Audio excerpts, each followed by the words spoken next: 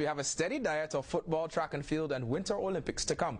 It's been a busy week in the local football circle with yesterday's Digicel knockout finals and now 2 international friendlies for the under-17 girls team. Cayman hosts the Jamaicans this weekend with the first match tomorrow night at the Annex starting at 7. Cayman steps up their preparations for their historic trip to the CONCACAF finals in Costa Rica next month. Coming off a tough trip to Florida last weekend, the national side will get another stern test against one of the Caribbean's top teams. Staying with some football news now, Georgetown upsets Bodden to win the Digicel Knockout Cup last night. Number 23, Justin Pierre, opened the scoring for the home team in the 5th minute. Georgetown doubles the lead in the 27th from this play down the right side, Ian Lindo beating the Bodden goalie Ramon Seeley, giving Georgetown a 2-0 advantage at the halftime break. But Teron Wood pulled one back in the second half in the 60th minute, but Georgetown holds on for the victory, making the most of their opportunity after Tigers were disqualified from the final. Now to some track and field news now. The private sector community is jumping in to help the CARIFTA Games organizing committee for those games. At today's second press conference, 5 new sponsors have given their support to the meet. CUC, Sagicor, Tortuga, Miracle Brokers, and Paramount Carpets all signing on. Also today, the CARIFTA team has been now booted up to 7 members from 4 after our last newscast. Sprinter Chantal Morrison, jumper Ashley Nolte, there she is, and distance runner Joelle Belafonte, all making the grade for the April 3rd to 5th meet. Coach Tyrone Yen expects great things from the unit in 6 weeks' time.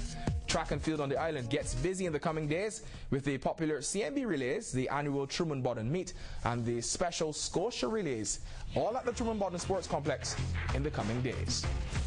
With the news spreading of solid skating program here on the island, assistant coach for an NHL team, the Florida Panthers, Jim Houghton, decided to come check out our talent. Houghton was on island earlier this week working with our talent at the King Sports Center in a 2-day clinic. He coached one of the NHL's top players, Sidney Crosby, in the early stages of his career. Now Houghton is here trying to see if he can unearth another super talent from our pool. He was immediately impressed with what he saw. I'm in a little bit of shock and awe how well, in particular, how well they skate, because that's the foundation of hockey, roller hockey, anything. So it's obvious right from the get-go how good an athletic ability a lot of these kids have, which again is a foundation for a lot of success. I think the search for talent is ongoing, and you cover the globe right now looking for talent. So if this is a way to introduce some of the fine athletes of this country to our sport, then all the better. And before I go this evening, let's check in on the Winter Olympics. Our skier Dow Travers doesn't hit the slopes until Sunday in the giant slalom. But an athlete who visited Cayman last year lands gold last evening. Legendary snowboarder Shaun White, aka CARIFTA, totally outclasses the half-pipe competition to win his event last evening. White visited Cayman last year for a skate camp at the Black Pearl Skate Park. Hopefully we can unearth Shaun White in the future. He was all business last evening, however, scoring 2 huge runs with some never before seen tricks. Wow, for his second Olympic gold medal. Congratulations to him.